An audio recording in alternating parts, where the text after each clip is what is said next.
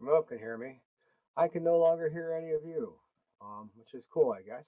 I guess I get to talk in perfect silence.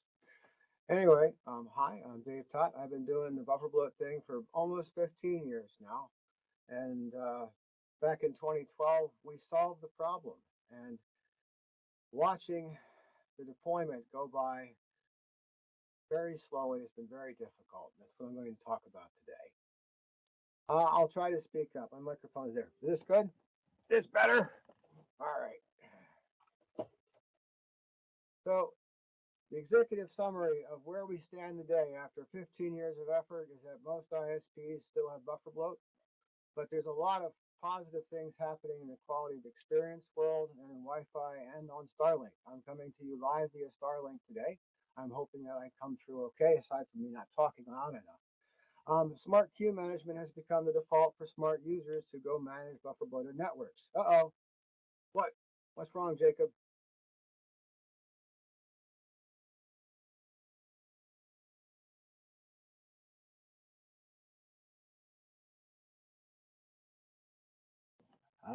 I can't get any closer to the microphone than this. Can I shout? Oh, okay. You guys have a different tool. So I can play music while you do that, or I can just recite poetry or whatever you want me to do. Okay. Shall I keep testing? Testing, one, two, three. Testing, testing, testing.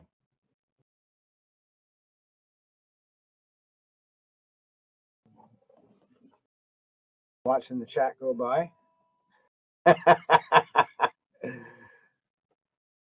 Well, I can increase my volume too. Cake is in partly a backronym. We were picking on a different algorithm called pi, and and it just stuck. So we gave it a backronym called Common Applications Remain Enhanced, and that's how it ended up. All right, back to my topic here. I'm hoping that everybody in this room knows what buffer bloat is. Those of you that do know, raise your hands. Cheer me up. Those of you that are paying attention, raise your hands. So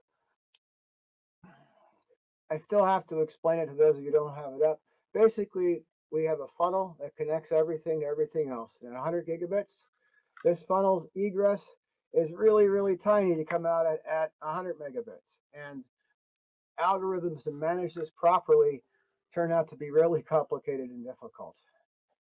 So aside from that, there's been wonderful presentations, and everyone that had their hand up that knows what buffer bloat is, go bug them. Okay. So we're good on volume. All right, thanks. So today I'm going to talk about the state of the bloat in the two countries for which I have data for. I'm going to talk a little bit about the kernel. I want to apologize. In the past few years, I haven't been able to pay much attention to kernel development. I'm mostly hanging 10 versions behind in the embedded versions of the world. I'm also going to talk about bloat of the cloud on Ethernet, 5G, 5G, and Wi-Fi and Starlink, and two new bufferbloat.net projects starting up this quarter. So this is the Measuring Broadband America report put together by the FCC. And it illustrates the scope of the problem in building the metaverse, having reliable gaming, being able to multiplex Zoom while doing big uploads and downloads. And at the 95th percentile, we see a latency inflation under load of several hundred percent. And at the 99th percentile, it's even worse. And you don't even want to talk about the maximum. And this is after 10 years of trying to deploy fixes. We still see latency variations. Like, just to give you an idea, looking at the fiber is great, right? So the goes from 7 milliseconds to 120. And while most of our protocols have been designed to handle this kind of stuff, we still have jitter and things freezing and stuff like that unless we actually focused on trying to reduce peak latencies across the internet. Another country that did a report recently, they've been doing one quarterly. This demonstrates all the different technologies and speeds available. The idle latency is the first bar. So to pick on fiber, 300 megabit fiber, the baseline latency is 10 milliseconds. And the peak latency on this particular test with the levels of additional statistical legerdemain is 42 milliseconds while you're actually using the link. And with the techniques that we've developed through the Linux and the buffer bloat project, we have the ability to keep those latencies relatively flat under load, but they really haven't deployed. It turns out that if you recalculate these against the actual speeds, it turns out that almost all these devices have 1,000 packets of buffer, which is 10 times too much or more. And they don't have any smart algorithms like FQCODL to actually manage the systems.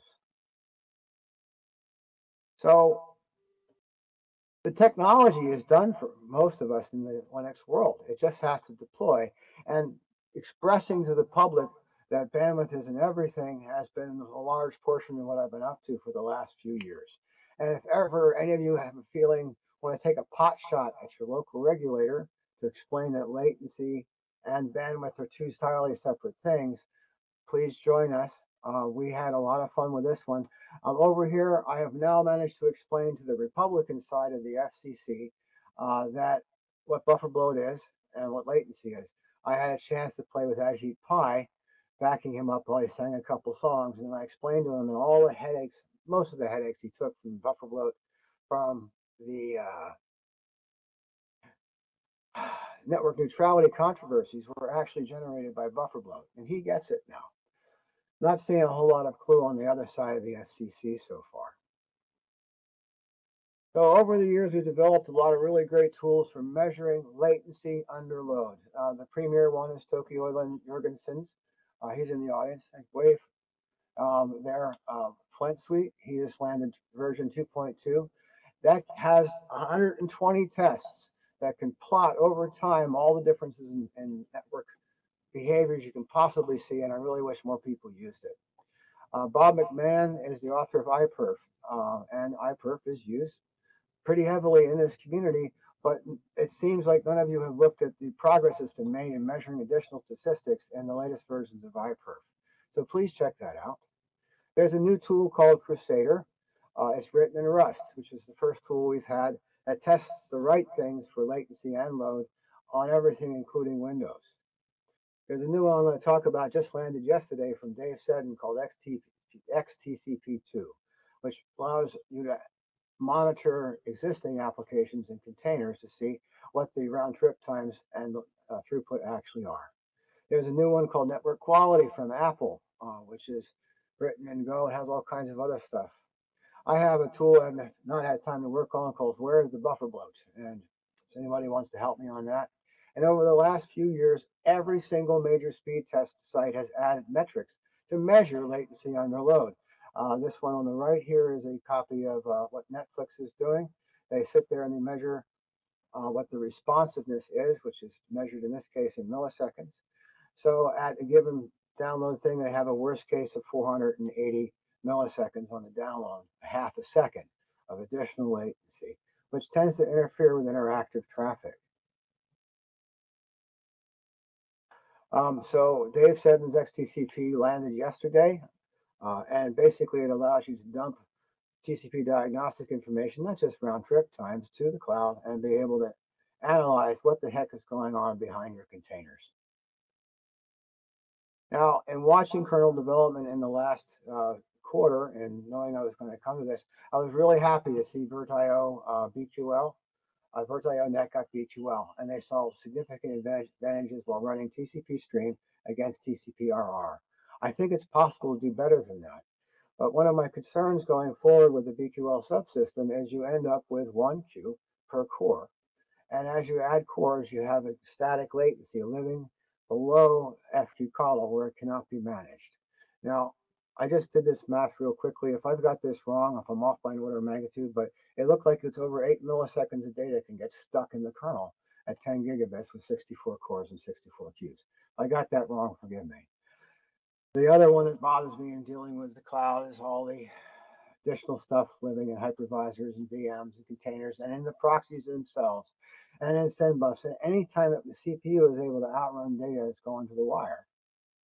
Similarly, NAPI was a really great idea when it first came up. And we had this magic number of 64 in there before we start cleaning out the queues. And again, multiply that by the number of cores, and your latency has a worst case bound that goes higher. Um, and overall, we have this gut feeling in this community that, oh, milliseconds is enough. And I know I'm an extremist, but going for 100 microseconds or a microsecond for anything involving the difference between processing time and TCP time is there. Remember that a packet at 10 gigabits is only a few nanoseconds long, and yet it takes milliseconds to process one. So if we can keep thinking about reducing latencies, it would be great inside the kernel. So I just enjoyed the Cilium presentation. There was a bug that went by, a few months ago, back in April, that talked about their bandwidth manager. And the initial implementation of that had over 2 seconds of latency. I want to apologize to that crowd for losing my temper. But if more of you could review the bug and the progress of the bug, you'll have a much more intuitive understanding of why buffer bloat exists and how we can possibly fix it. Their method is different from most others, and I don't know if it'll be widely adopted in the container community or not. My biggest problem is that I thought that once we got FQCODL and BQL and all the embedded hardware in the world, that magically buffer bloat would vanish from the edge. And it turns out that kernels do not get upgraded very rapidly. It's almost running 10 years behind Linux kernel development. And been at this for 10 years now, and I was looking at these global statistics saying that have we actually made a difference? And for smart users, we really have, but for the typical Joe average, probably not. And people were just used to it. So a couple years ago, someone came up with the idea of creating middle boxes that can run things like Cake and FQCODL. A company called Preseam pioneered this model in about 2017. Another company called Bloat adopted FQCODL as their secret sauce to do interception and management of latency at layers 3 through 7. Paracom adopted DPDK and Cake, and LibreQOS, which I'm now a part of, started in 2021, which used all the latest and greatest stuff that I was so annoyed that wasn't deploying yet. But together we've got less than about 3% of the entire ISP market, and a bunch of other players like Sandvine not paying attention. So a brief plug, LibreQOS is open source. We have over 175 ISPs around the world, particularly stuff in Africa has been very exciting, as well as in Australia, New Zealand, South America, other places where the bandwidth is low and the latency is high. We've made a big difference for the quality of their video conferencing, etc. I want to thank NLNet for funding most of the development effort so far. In addition to the shaping stuff, we learned that getting cool network monitoring tools in normal users' hands was useful. And I'm hoping that those of you that had the time to go install LibreQOS and play with it will get a really good kick at the level of detail we're able to extract from almost any kind of network. So, for example, I'd love to see someone fiddling with WireGuard there. This is a SAN key at the bottom here, which shows a very complicated ISP network, over nine layers deep, over several hundred towers. And this particular plot shows stuff being green. It wasn't green when this guy started optimizing his networks using LibreQOS. The other cool plot in this one, and there's dozens more, there's things like mice and elephants and things like that. This is what Amazon Prime video streaming actually looks like in terms of its buffering across the system. And I'm kind of puzzled always as to why it is so random looking. It should be much flatter than that. But maybe that could be problems in the cloud. We don't know. I don't really want to make this an ad for LibreQOS, except open source, go install it, check it out, tell your ISP about it. Because when you do this, when you actually manage the latency at the ISP first, you're able of getting a millisecond or 5 of additional latency on everything that you do, which is so much better than the worldwide reports I showed you earlier. And then there's 5G. It's wonderful we're seeing higher and higher 5G speeds, but this is actually a good number. It's only a quarter second of latency under load. There's lots of other problems in 5G. I don't know how to fix it. Toki's link over here is over 200 milliseconds when you use it. Ideally, we want to be below 20 milliseconds. Another piece of how 5G operates is how bursty it is. And it turns out that they have a native reorder buffer that will put in another 200 milliseconds of latency just because packets must be delivered in order across the multiple channels. Anybody here working on 5G? Making it better? Implementing anything? I see Toki looking around. Toki, are you nodding? No, no one's working on 5G. Look, guys, we use this stuff every day. And it runs Linux on top, usually. It would be awesome if we could make some progress on fixing the bloat in 5G. On the other hand, Starlink is looking really awesome. I'm coming to you live over Starlink, and I'm hoping this is pretty good. In a matter of months, Starlink managed to improve their median latencies by over 60%, and they've been at it for about a year now. And across their entire network, they've really optimized for interactive traffic. If you look at, I have some plots showing how badly it works for TCP, but it turns out not to matter as much if you want to have a good video conference. A little packet loss is just fine. Who knew? If I could get more ISPs and more people to look at the kind of parameters they use to optimize their networks, the internet would get a lot better, a lot faster. And most recently, last week was a really marvelous week. They conducted a 40-minute video conference from space. That was almost entirely interrupted. They were only talking to one satellite. And over there, there's an open WRT box bolted to the sides of the spacecraft. So all of you have worked on Linux and on buffer bloat and on so many other things. Be aware that your code is flying in space now and was used to make a really wonderful, wonderful video conference last week. Now, I still pay attention to a lot of the research. There's thousands upon thousands of articles about doing congestion control better. And this year alone, there was 4 that went by that looked really interesting. DEQ annoyed me because it claimed it did better than Cobalt, which is Cake's congestion control algorithm, and I haven't had time to look at it. I think that slow start is the biggest source of jitter and latency the internet has, and search posted that seems to improve slow start somewhat. Also, the really exciting one, and the thing I would love someone to verify, is the ETCCC, which uses microbursts to detect bandwidth availability pre-congestion. It's a really simple and elegant idea, and the paper was excellent, and I disbelieve it. I want to believe it. It would be really cool if someone looked into that. And fairly recently, a very good version of CODL 4P4 landed. So if any of you are using Tofino switches, you might be able to control your latency a little better. Kind of an active part of the buffer bloat project has been Make Wi-Fi Fast 2. This was originally run by Toki there, who managed to improve Wi-Fi's latency by a factor of 50 or more.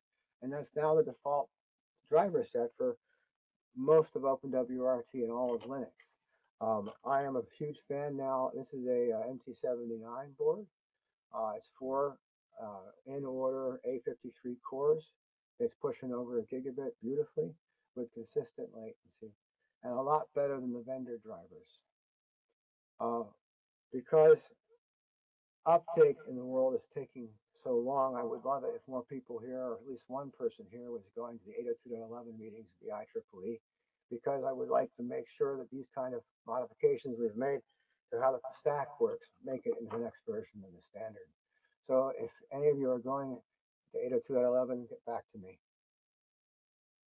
The biggest new project I got going is I finally got some funding from NLNet and Comcast Research to go fix a bunch of minor bugs in FQCODL and Cake across a bunch of other operating systems, including Linux. And we're going to try to take a look at real traffic and real workloads from the LibreQOS perspective to see what more we can learn and modify. And the biggest problem that I think that Cake has is it really needs to be multi-core. And that turns out to be a really thorny problem that I would love to attract some people to work on. And that's it. The thing that I'm really happy about is watching LibreQOS take off and helping tens of thousands of people per week, new people per week, have a bloated internet. So if you have any questions. And by the way, I don't hear anything in my headphones.